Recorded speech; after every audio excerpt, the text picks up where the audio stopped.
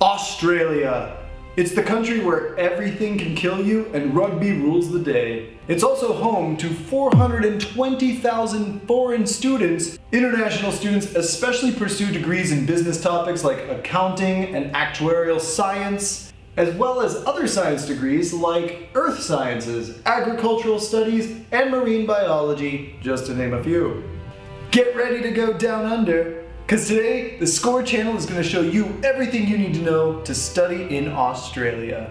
I'd like to take a moment to just say thank you to Renato for taking the time to go into that comments section on the Spain video and tell us what he wanted to see. This one's for you, Renato.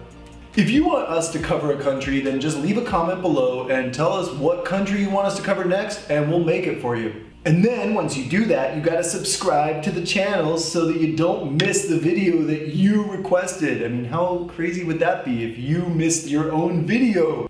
Let's start with the basics. Most bachelor's degrees in Australia are gonna take 3 years to complete unless you opt for one of those fancy honors programs, in which case you'll probably need 4 years. Now, being in the southern hemisphere means that things work a little bit differently when we talk about dates. The school year typically begins in February or March depending on the university, although it is often possible for you to join the school as a new student in August when their second semester starts. When should you apply? Well, most universities will take applications until about December 15th, which is right before the holidays, and that's when pretty much everything application related stops.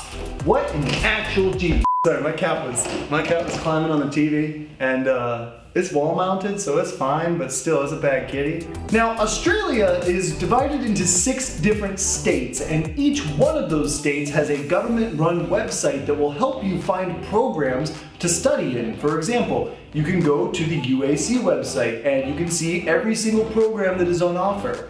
However, as an international student, you're not going to be able to apply through these websites. You have to apply to each university directly. So if you're gonna do that, what do you need to get in? Let's talk prereqs.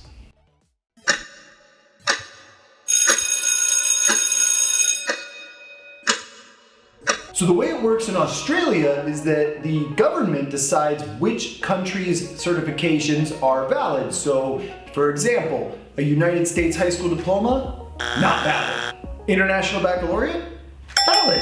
So what international qualifications does Australia allow? Since Australia is one of the Commonwealth nations, they tend to recognize other credentials from other Commonwealth nations. For example, Kenya's Certificate of Secondary Education or India's CBSE or HSSC are all valid options to study in Australia. Australia also gets a ton of international students from Asian countries, so they also recognize Chinese diplomas and Malaysian high school diplomas by default. Of course, European baccalaureates are also accepted. For American students, and really anyone else who doesn't have one of the qualifications on Australia's list, you're going to need to take the SAT. That's right, the SAT is also really important for Australian admission. And if you need some help raising your SAT score, then you should go to prep-with-score.com and check out our group classes, which we start before every single SAT exam. The document you need to look for is the Australian Tertiary Admission Rank, or the ATAR,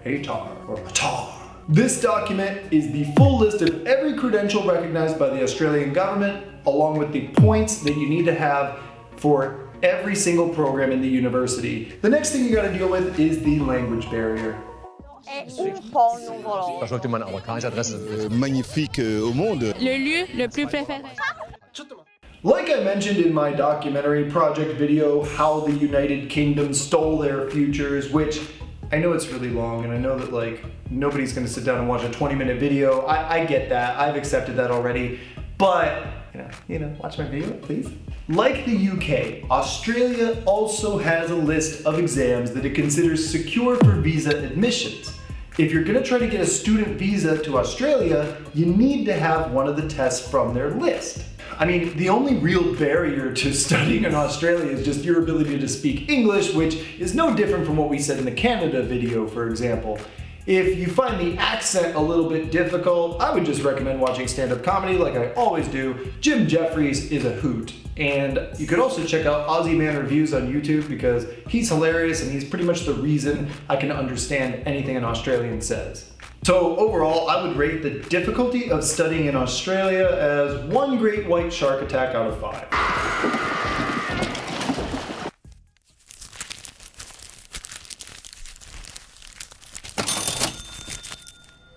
Okay, so finances are where Australia gets a little divisive.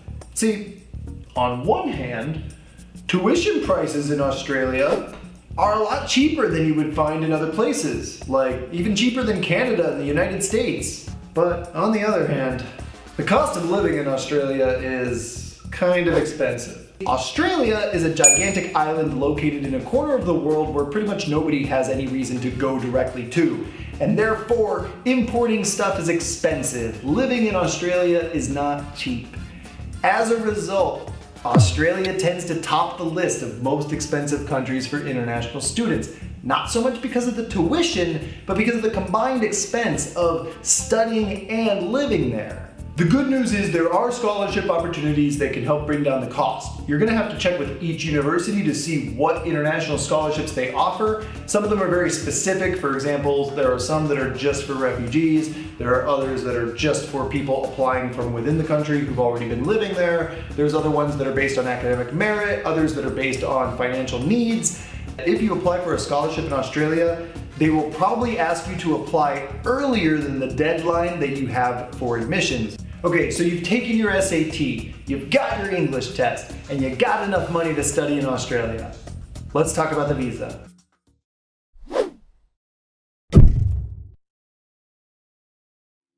To study in Australia, you're gonna need a Subclass 500 visa. I kinda like the way they name their visas. It's like, I don't know, they feel like codes, like, I don't know, like 007 or something.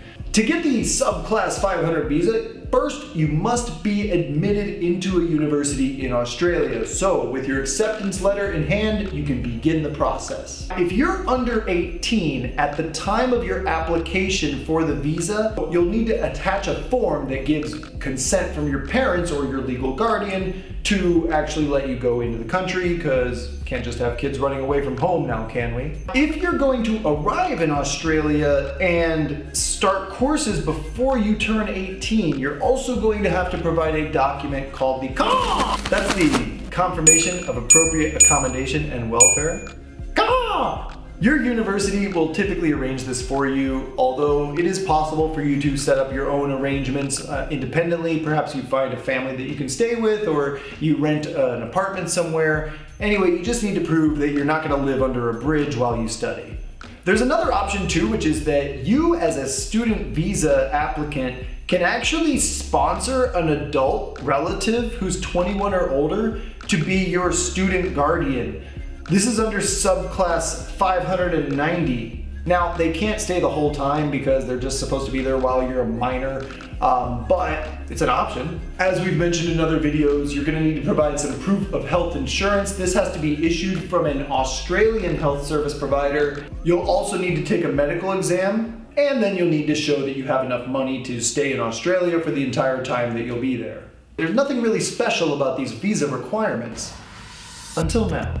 They need to make sure that you're not going to be a permanent immigrant. There's an extra requirement which fascinates me. It's called the Genuine Temporary Entrant Requirement, the GTE. You have to prove that you're not going to stay forever after your studies. They are going to ask you to write an essay. Yes, a visa essay. You have to explain why you want to study in Australia, why you're not able to just study that same thing at home, and you definitely need to explain how you totally don't want to stay in Australia forever.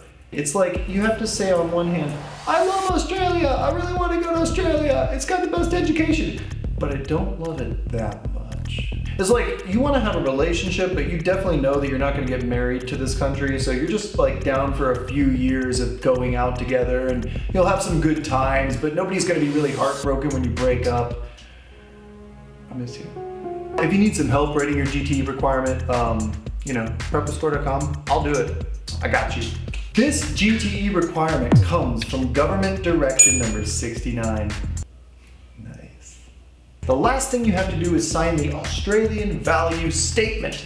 The Australian Values Statement basically says that you're gonna play cool with Australian culture. You'll be cool with basic democratic concepts like the rule of law and freedom. Gotta say, Australia, I like that you make people sign a paper saying they're cool with freedom. As an American, I always knew there was something I liked about you guys. You can submit this paperwork as soon as you've gotten your acceptance letter, and we would recommend that you do it as soon as you possibly can. And that, my people, is how you study in Australia.